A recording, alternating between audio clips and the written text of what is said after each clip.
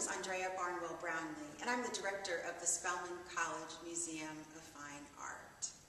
We hope that during this incredible season of charitable giving that you'll consider the Spelman College Museum of Fine Art. We have so many exciting things coming up on the horizon, and we simply can't achieve them without the generosity and support of our friends. So I hope again that you will indeed consider contributing to the Spelman College Museum of Fine Art and becoming a friend of the museum today. Also really extraordinarily privileged to share with you that next semester we will be presenting the work of Faith Ringgold in an exhibition entitled American People, Black Light, Faith Ringgold's Paintings of the 1960s.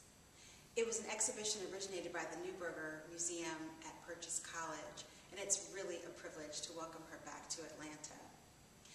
This incredible quilt entitled Grooving High is in the college's permanent collection. It's probably familiar to you already. What an extraordinary time we're going to have examining her early paintings, and we look forward to welcoming you to the museum in the very near future. Happy holidays!